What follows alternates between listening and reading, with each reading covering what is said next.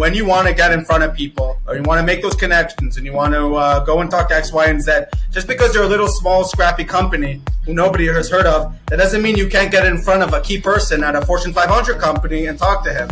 No, be aggressive. There's a saying in the military here in Israel, which is we're looking to make interaction with the enemy, right? We're always looking to make contact with the enemy, to find the enemy, so we can destroy the enemy. So obviously you don't want to destroy destroy the company, but you're always looking to make contact, and you're always looking to gain an extra ground.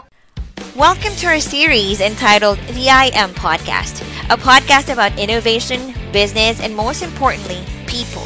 In this series, we'll be talking to founders, executives, and various experts about their vision, challenges, best practices, and lessons learned throughout their journey.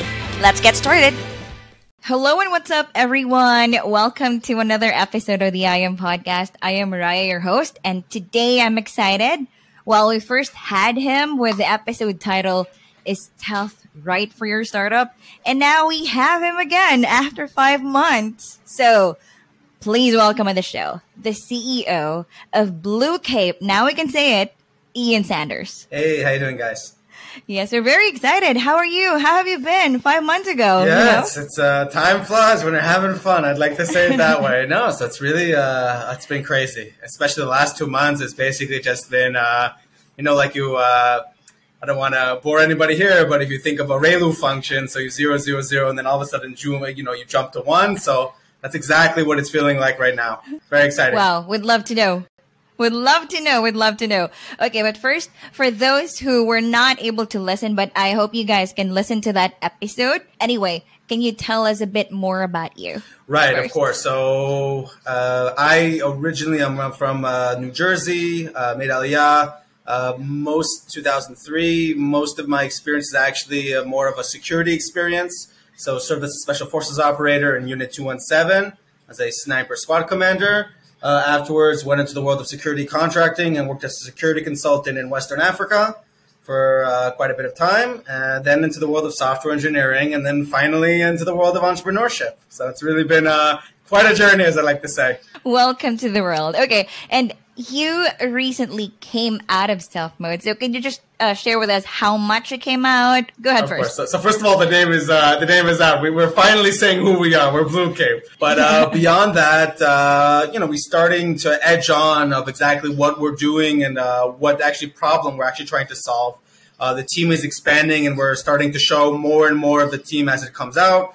Currently, right now, very soon, we're making another big announcement, just like with Plug and Play. They were accepted into their innovation platform. We're making other very big announcements as well about some very senior people in the field of epidemiology now joining our company. So I can come a little bit out. What we're doing is in the field of epidemiology. And we plan on revolutionizing the entire field. Okay, wow, epidemiology. So can you briefly share with us, like right now at your current phase, you chose to build it in stealth mode. So do you say like, okay, we're 100% right? Or what do you regret not doing? Things like that. We're 100% correct by going into stealth mode. I have to say this on two primary cases. One, constant iteration where you understand that you're not being way too open with everything you're doing hypothetically. So you're not worried about somebody coming in and just knacking and stealing the idea, even though that's extremely unlikely that's going to happen, but still, whatever, peace of mind, that's very important. And I would say in general, like I stated beforehand, it's a good marketing tactic if you know how to use it. And I have to be completely honest, it really is. You have to listen. You have to know how to fight with what you got. And when you're a small little scrappy startup, use everything you can, everything. Okay, so how long in total were you all like in stealth mode, and how long do you plan to be like totally out? When? So I would say we've been in a year and 6 months. We're in stealth mode. We've been now 6 months in partial stealth mode, partial out. I would say probably in the next 6 months, once we close some very big things for ourselves, we'll be completely out, we'll be really saying what we're doing completely. In fact, I'll tell you more or less what we're doing, just not exactly, who we're targeting, who are going to be our customers, and why they would use this, et cetera, et cetera. Okay, like we're kind of following your journey, so it's really exciting. So come back after 6 months if you have something to say. Okay, so yes, what is Blue Cape doing? So currently right now, Blue Cape was actually formed from seeing a massive problem, which actually came during the first major lockdown from COVID-19. We saw this little tiny virus with around a 1% fatality rate. Basically, say it in short, it almost collapsed the world economy and fractured many systems even till today. And really, Blue Cape has come to provide a solution. So we've developed a number of very unique prediction models dealing in epidemiological surveillance. I really won't go too much into detail into that. But yeah, it's interesting. I'll put it that way. You cannot talk about the technology just yet. Okay, so we're going to find that out soon. Okay. And of course, we're waiting for that killer feature as what product managers say, Oh, yeah. Okay, but so where are you now? In your journey, okay, that first. So the team, I would say from an expansion of the team, I think the last time we talked, we were, I think three or maybe four tops. We're now 9. So team has really expanded rapidly, talking to customers directly, getting positive feedback about the product and about what we're doing, understanding, exactly how we would use it, perfecting the technology, which is now at its base core is basically perfected. And really understanding how to scale something like this, which is quite difficult. It's actually one of the most difficult things. It's wonderful when you build something in a laboratory, but it's a totally different thing when you try figuring out how you're going to scale that for hundreds of millions of people. Could you just give us tips on how you go about product market fit? Product market fit, I would say be very open to criticism. Do not think you know everything. I have had so many times throughout this entire journey where you say you think you know something. Let me tell you something, you know absolutely nothing. And you could be an expert in the field for 5 or 6 years, and there could be still so little that you know that any bit of, I wouldn't say criticism. Listen, if someone comes out and completely, doesn't know what they're talking about, and they decide to completely criticize you, okay, take it with sometimes a grain of salt. But, be very open to take, that you don't know everything, and be open to pivot, be open to change. I can tell you right now, we've pivoted, and we're not even a product that's now even fully scaled or anything like that, but we've pivoted back and forth through different verticals until now, finally, after now seeing a lot of customers interested over a given vertical, we understand this is where we're going to probably start. Oh, congratulations. And yeah, that's so amazing. So, but what is the most brutal criticism or feedback that you've gotten so far? Well, I have to be honest. So I'm a little bit of a joker, as you can. I'm a little bit of a joker, as you can imagine. So I don't really, I don't take things skin deep, as you like to say. I'm very, brush it off, and it'll be okay, and don't get upset about it. But I would say the most brutal criticism was saying, which was in the very beginning, which is the entire idea is absolutely ridiculous. There is no market for this whatsoever. And I could understand at the time that people we were talking to, maybe there was perhaps people didn't really understand what was going to happen. But there is a market now. There's a very clear market. Right now, you're transitioning out, right? So what are you doubling down? By the way, just one more thing. Not everybody, just a few people, right? A lot of people that were very big believers from the very beginning. Good for you guys. Good for you guys. A lot of respect to you. Shout out to all the believers. You know who you are. Okay. So yes. Well, okay. The question was, now that you're transitioning out, so what are you doubling down now? Where are you focusing your efforts on? I'm doubling down and making sure that we have the key people that when we make that jump, I would like to call it Peter Thiel described, 0 to 1 and, 0 to 1, like some of his famous Stanford lectures. So I would like to say it's 0 to 1 and then it's 1 to 100. So understanding that when we go from that 0 and that finally turns into a 1, how do I then have the right people with me to then sprint to 100? Because it's about taking key players in your markets, because once you're actually well situated, it's going to be very hard to knock you out. Did you also experience that bloodbath in recruiting? So how did you recruit? Tell us a bit about that. Oh, wow. Recruitment, connections of connections, people that I've known now for quite a bit of time. That's the power of the network. And I think we talked about it around 6 months ago, is that, a CEO, a founder, forget a CEO, a founder. The most important job that a founder needs to do, okay, is make those connections. Make those connections, because you never know in this crazy network where this connection leads to that connection, which leads you to this person, and leads you to that person, which finally gets you, the key person that you wanted, hypothetically. Life is a funny thing. You never know where you're going to end up.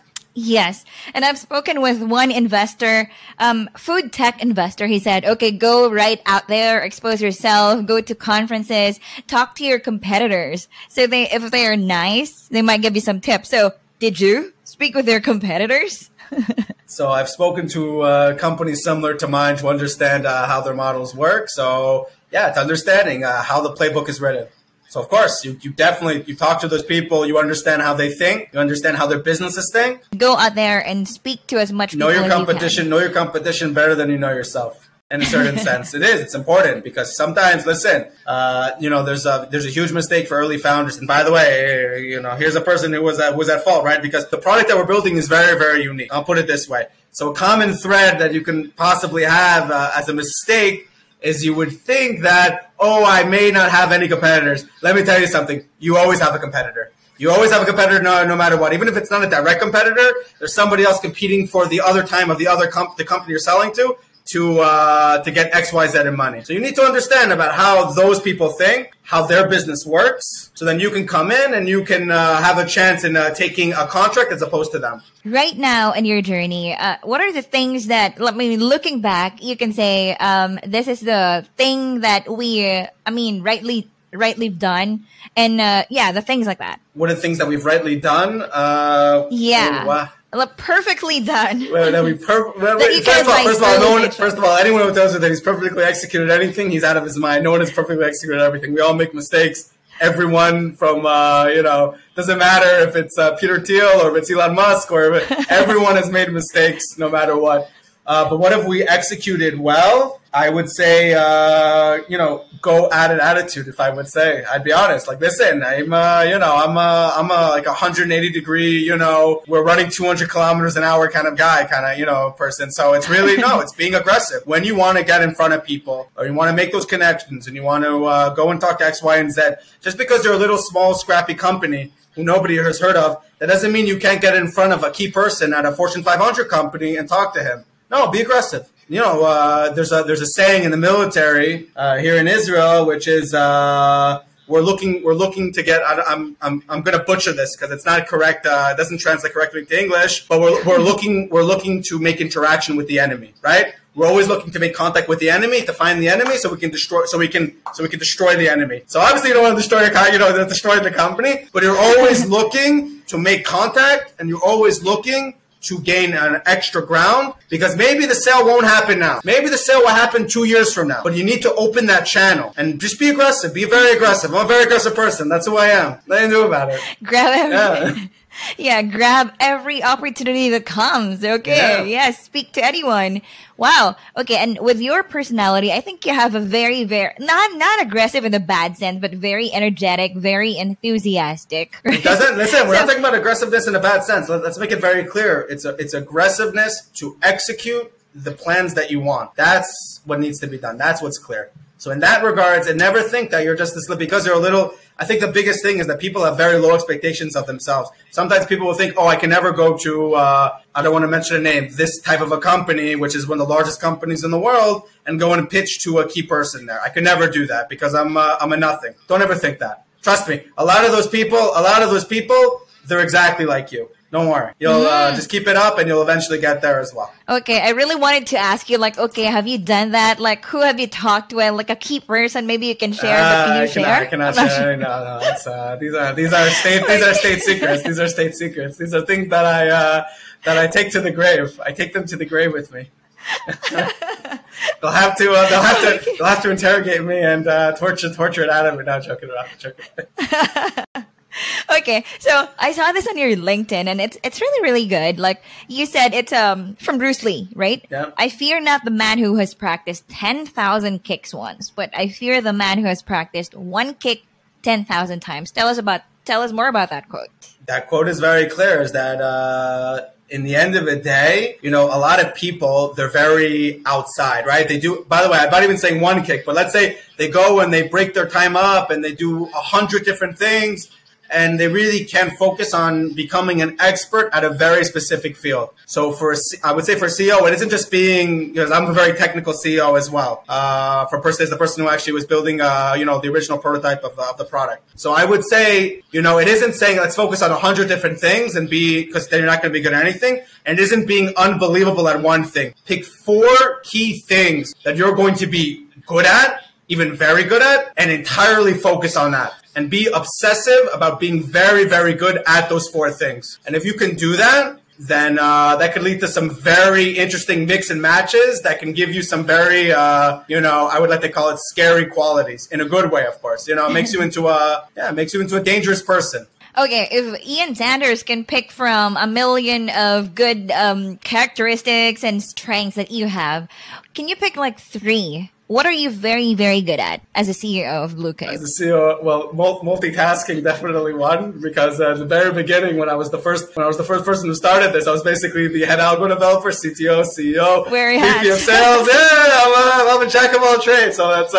it's kind of that. So I would say it's multitasking, definitely, without a doubt. I would say I'm a very open person. I love talking. I love getting connected to people. I love entertaining people. I'm a bit of a jokester myself. I love joking around. People are all.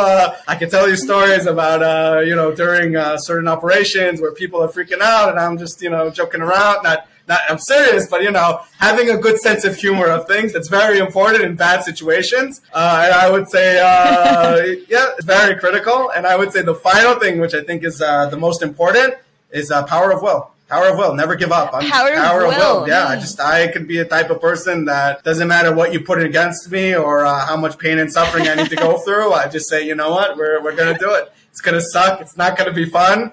But that's life. You know what? You only live once, and you gotta. This is what I need to do. Then I'm apparently gonna have to do it. That's amazing. I can imagine maybe one of the persons that you have talked with, pitch your ideas as, okay, this sucks, and then you just sense of humor. Come on. They see someone who's funny, who could take everything as a joke, and it's just obsessive. That's it. That's the point.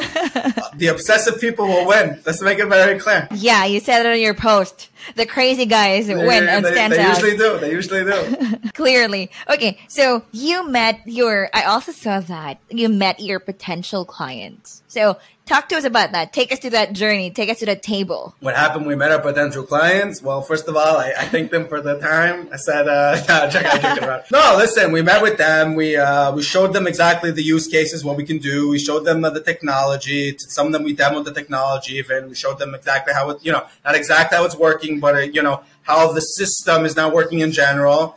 And they were very impressed, and that was it. We won't go too much into detail into that afterwards. Yeah, I wanted to ask, how much value do you bring to the table? I bring a lot. Look at me. Look at this. Okay. Look at this. How much value? I bring, just the jokes. Just the jokes. Just from the jokes, it's worth it to work with me. Just from the jokes. Talking about, I'm writing emails to these guys. I'm a barrel of laughs. Yes, and that's very cool to have around. Okay, so about your phenomenal team, you said you're 9, right? How is it managing 9? From one wearing all the hats, different hats, and to 9 people. So how's it? How's different? It's a lot more work. It's a lot more work. Constant emails, left and right. It's basically, you figured out that the whole time while you were basically by yourself with 2 other people, you're basically just working the whole day, basically by yourself, maybe 1 or 2 phone calls. And that's about it. And now it's basically 45% of my time is just spent on answering emails. That's it.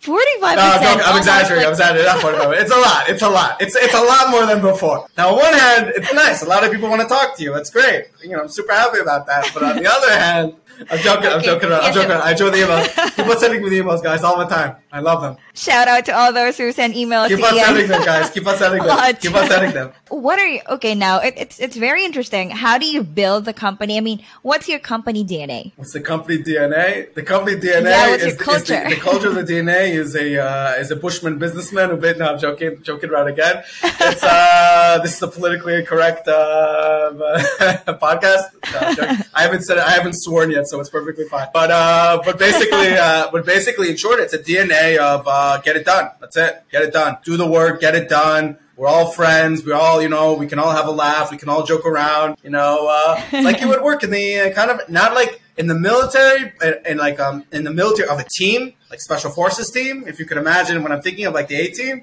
that's a bad example, but I think some people will get that, but in a good way. It's like everyone has their job and we're all joking around and, everyone, because listen, at the end of the day, listen, it's not easy. It's not easy to go and, and put in this crazy amount of effort. But I would say, having that sense of humor and seeing the importance of what we're actually going to do. Because let's make it very clear. This is not a classical SaaS company. I know I'm joking around and it looks like I'm a funny guy, and I am a funny guy. But this is really about building something that's going to actually make a major impact on humanity in a very specific field, which is critical that we do this now because the threats that we're facing are only going to increase. And that's it. And we can have fun at the same time, guys. It's okay. That's the main point here. So what do you see as the future of like this pandemic, epidemic, or whatever? I would say this is very hard, but, I think Dr. Anthony Fauci said it quite well. We've entered the age of pandemics, and he's completely and totally correct. So there are currently a number of factors which are going to compound over the next 30 to 40 years, which make the likelihood of another event like this an eventuality. Aging populations, rapid urbanization, increased globalization, accelerated environmental degradation. It means that all of this will come together, and we'll be facing this every single couple of years. We need solutions. That sounds scary. Yeah, it's a truth. Listen, we have a pandemic inside of a pandemic, and we have apparently maybe another potential pandemic now happening in China as well. And who knows? It's not a conspiracy theory or anything crazy like that. I'm not being, by the way, guys, don't worry, this is not that. No one thinks that. It's just from a mathematical perspective. When we look at the greater macro trends, the numbers are against us, and we need solutions now because we were very lucky with this. Let's make it very clear. Oh, that sounds really scary. So you should come out very, very soon. I am. Don't worry. We're coming. We're coming. Blue Cape's coming to save the world, guys. We're going to do it. We're going to do it with a smile. No, joking around. Joking around. Okay. You spoke a while ago, you mentioned about Elon Musk. If you will sit with him right in front of him and ask him a question like, why are you that successful? What's the secret to success? What one question are you going to ask him? How does he manage two of the, I would arguably say, the most important companies in the world at this time? Because for me, it's really, I'm managing what I would say, by the way, just to make it very clear. So Elon Musk is basically my idol. I would put it that way. That person has done more for humanity, or his companies will do more for humanity than what NASA or a lot of these other companies have done over the last 20 years. It's really unbelievable. So that's really the point of building these types of companies, these impact companies. So first of all, I would thank him and thank you very much for the effort you took, because there were plenty of times with SpaceX that they almost went completely kaput and he lost all of his money. So thank him for what he's done for humanity. And any advice he would say for aspiring startup entrepreneur that's really trying to make a difference. Because with all the laughs and jokes and, we're going to make money and do this and this and that, the most important thing is really to bring out these companies that are really going to do good and they're going to deal with, we like to say, the big problems. Okay, I'm just gonna snip this out and send this one to Elon Musk. I mean, thank you for saving humanity. Pretty much. Listen, someone's gonna have to do it. Someone's gonna have to do it. Somebody's gonna have to. Okay, so is there any other thing that you want to say or like tell people, keep us excited? What? Follow us. Follow me, Ian Sanders on LinkedIn, and follow Blue Cape. Follow us. We're going to do great things. Be part of our journey. We'd love to see you. Guys, by the way, guys, anybody who wants to reach out to me, I'm a super open person. Please reach out to me. I'll be super happy to talk. Okay, I cannot really imagine you like in the military and that, very high sense of humor. What are the name two podcasts that you always listen to? Wow, I do not have a lot of time anymore to listen to the podcast anymore, to be honest. But I do listen to a lot to Joe Rogan, because Joe Rogan is awesome. He's got very, very, very cool stuff that he says there. Joe Rogan, and the second, I actually do not have a second. Joe Rogan will be the only one I actually listen. When I do have time, I listen to Joe Rogan. That's it. Are there any questions like you haven't answered for today that you want to answer? What was that? I think that's pretty much it, guys. I think that's pretty much it. But if you have any other questions you want to ask me, let me flip it around. We'll flip it. I'm interrogating you. Are there any other... I'm interviewing you now. Are there any other questions you want to ask me? I think that's the real question here. Rise and grind, Ian Sanders. Okay, and thank you very much. All the best to you, Ian, and to Blue Cape. Until see you in 6 months. Yeah, we'll see each other in 6 months. It's going to be exciting. Looking forward. Take care. Okay. This podcast is powered by IAMOps.io. Optimize your cloud infrastructure and CI/CD process with IAMOps.io dedicated DevOps team. Check out www.iamops.io and get a DevOps team